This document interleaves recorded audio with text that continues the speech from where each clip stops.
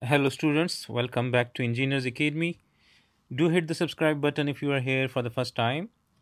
And the problem says that a farmer uses cables and winch pullers B and E to plumb one side of small barn. If it is known that the sum of the moments about the x-axis of the forces exerted by the cables on the barn at points A and D is equal to 4728 pound-feet, determine the magnitude of the tension in this wire DE when TAB, the tension in wire AB, has a magnitude of 255 pounds.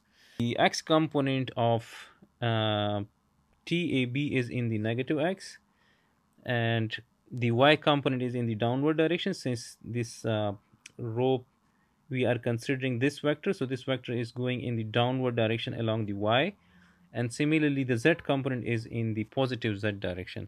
So this is the positive z, this is positive y, and this is positive x. So this means that the x component is in the positive direction of this TDE. Similarly, the y component is in the downward direction. Since point F is below point D, so we need to move in the downward direction to reach that point F from D.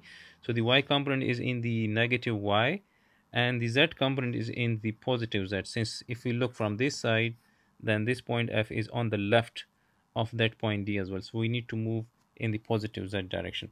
So this is the x component of tension in wire DE, this is the y component, and this is the z component. And now we are given that the sum of the moments of these two forces about the x-axis is 4728 pound-feet.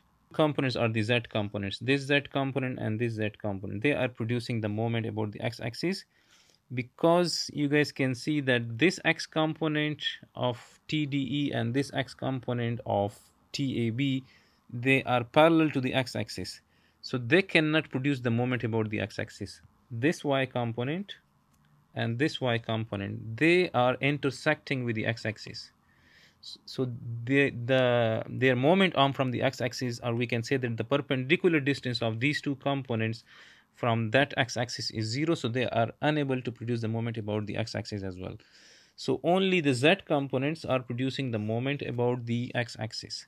Now this TAB component is producing the moment about the z axis, about the x-axis in this direction. Now the perpendicular distance of this component from that point, from the x-axis, is this distance, which will be the moment arm. So 12 times TABZ, and for this one the moment arm is this, which is 14 feet. So 14 multiplied by TDEZ.